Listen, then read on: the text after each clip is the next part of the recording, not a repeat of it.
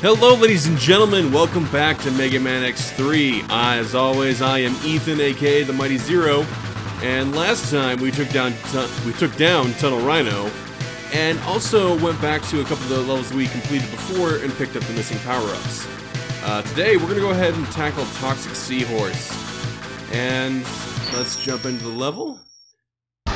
We have his weakness, so it shouldn't be terribly difficult.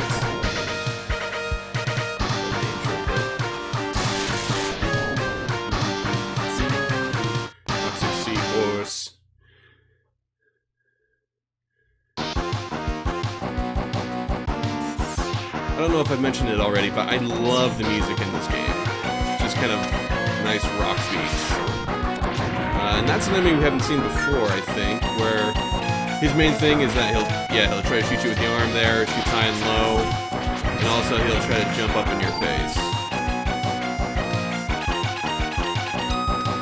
So, not terribly difficult. Ooh. And fun fact, I mentioned earlier that you can run between these guys, or you can run between, as long as these guys are off screen, they'll respawn, and they seem to be a decent source of HP. This can be a spot you can just go back and forth on, and actually just try to get some life. This is not going well for me. Alright, we'll just continue on, see what happens. Alright, and then we gotta climb the wall.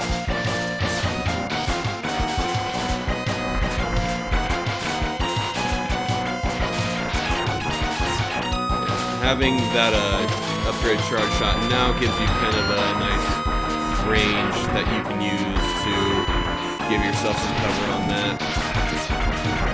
Falling down does not do me good.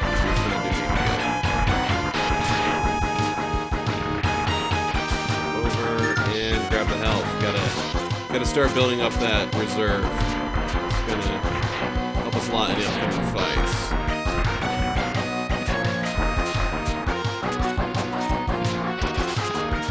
Climbing through all the lovely sewage.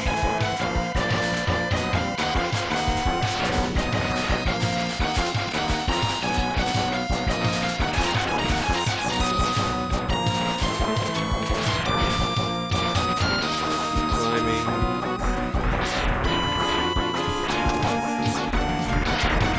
Looking out so I can get here and pick up that bit of life.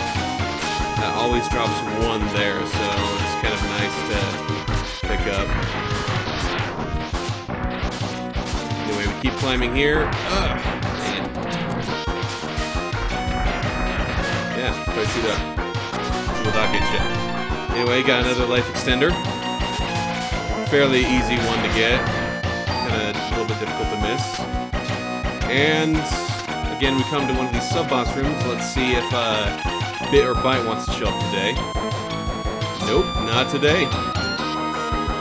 So we'll just keep continuing on. I usually see at least one of them by now, so that's a little bit weird. Again, another ride pad. Don't have anything to use it with yet. But yeah, no. First we get our first big water segment of the game. So little turtles. You can't shoot them in the top end, you gotta hit them from beneath. And when they die, their shells actually float to the top. Now, I'm actually gonna show you something here kind of interesting. With Frost Shield, if you use it underwater, it actually becomes larger and gives you a much larger range and a much bigger target on that. Kinda neat. But there's also another function of it. Normally when you charge it up, it gives you a little spike shield you can use in front of you for a few hits, but if you charge and use it underneath the water, I'm going to try it right here because there's a secret right above us. It gives you an ice cube that floats to the top.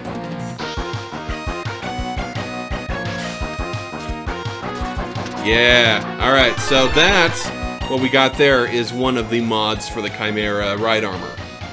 Currently this one is the kangaroo, so it gives you some spike hands.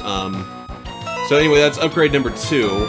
Normally we would need the frog ride armor to get to the third one, but let's see if I can pull off this trick. I don't know if they call this a bug or an exploit, but all I know is that I am going to be walking on water here in a second. Crap, no, didn't work. You can actually jump on water, and that is really helpful because if we try to keep coming over this way, we're getting pushed back a little bit, and we can't get farther because there's two giant fans blocking us. However, if I do this, I may... Ah, dang it! Come back, come back. Alright, let's try this one more time. Just need to stop moving. Alright. Alright, stay still, stay still. Yeah, so you can jump off water, actually. I've actually made it across the entire stretch of lane. So normally, like I said, you need the ride armor, the frog ride armor, to actually get back here. But coming up this way actually leads you to a pink capsule. Enter this capsule, X. Install this leg chip. This chip will enable you to dash in the air twice in a row. With the chip, your mobility in the air will be greatly enhanced. Remember, X, your system can only handle one of the 4 enhancement chips. Enter this capsule only if you are sure you want to use this chip. Alright, so these are the collectibles I made mention of earlier that we will be able to get all 4, but it's kind of tricky. Because like he said, each of these enhancement chips, you can only pick up 1. In other versions of the game, I think you can actually pick up 1 and actually switch them as you wanted. But in this version, if you pick up 1, you're stuck with it. So this is the lake enhancement. It would allow us to air dash twice. However, like I said, we will get all 4, but it's not going to be through this way. However, I do want to show these off and where they are located. So that is our first one. So for now, we'll just ignore it. And we'll just head back down. And then there's the giant fans. Ah! Alright, so can't go around that way. We gotta go underneath.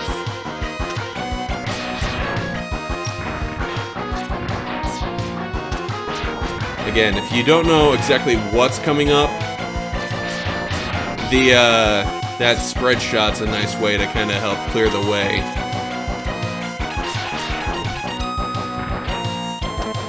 It helps clear the way so that you don't need to worry about damage. Let's see, for this sub-boss, I'm going to switch to Ray Splasher. Is it what we need to do? I'm not sure, but we got this lovely gentleman who tries to shoot missiles at you and drops little mines.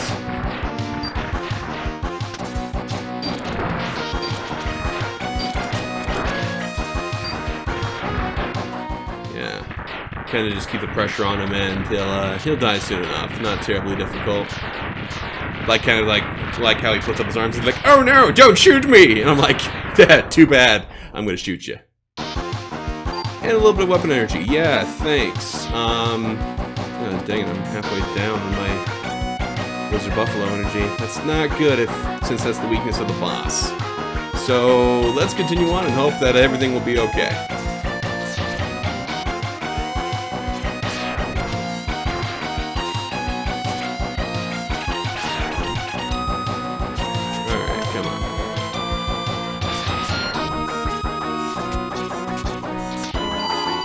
And like I said in the opening stage, that guy can only be shot in between his blasts. His energy blasts deflect yours.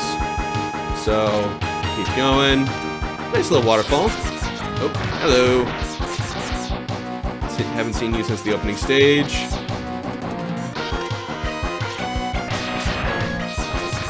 Yeah, so I don't know if I also showed this as well. There's an in-between charge, a purple one that gives you the spinny attack and the light charge. So it actually doesn't mix into the big one, but it does give you 2 shots, so it can be handy. But I prefer the big one. It's just nice to have that giant wall of death that goes towards them. Alright, didn't pick up any more weapon energy, so let's see if this will be enough to take down Toxic Seahorse. Not terribly difficult, and I have almost a full sub-tank, so I think we should be fine.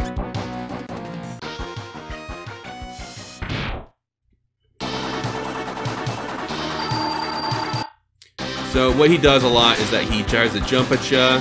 You can actually kind of keep him in the Spark Mandrill state, as it's kind of called, where he just gets stuck in one pattern over again.